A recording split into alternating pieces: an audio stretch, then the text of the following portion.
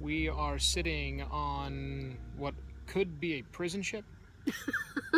I don't think so. It looks a little like a prison ship. On our way to the island of Ko Tao, or Ko Tao, as it apparently is pronounced, because when you say Ko Tao, no one knows what you're talking about. It's the night boat, hence the night time, and it's us, a handful of 20-somethings, and a crap ton of Thai people. And a ton of mosquitoes. And mosquitoes. So that'll probably scare us off here before we trip along.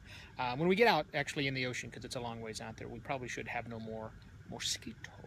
Yes. Anyhow, it's us, it's some 20-somethings, and a crap ton of Thai people, none of which have really any idea exactly what's happening with this weird boat and the prison-like barracks we have to stay in. For an overnight trip. It'll be fun. I'm going to spin, trying to move the camera so you can see why I call this a prison ship. Let's double tap, it says. I can do double tap. Oh! So, this is the boat that we're actually on. That's a tanker filled with flammable liquids. Right there. Gonna make the journey with us. That's a lot of fun. Here's some guys trying to get on the boat.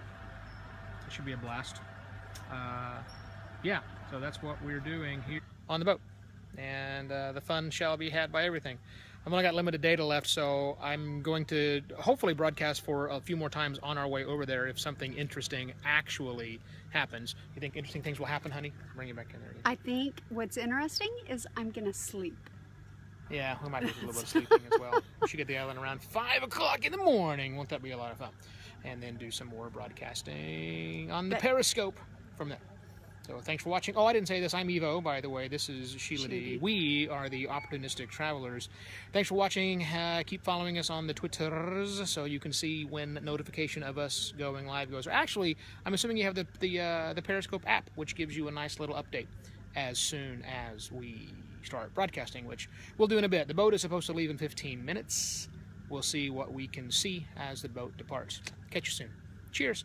Hit that red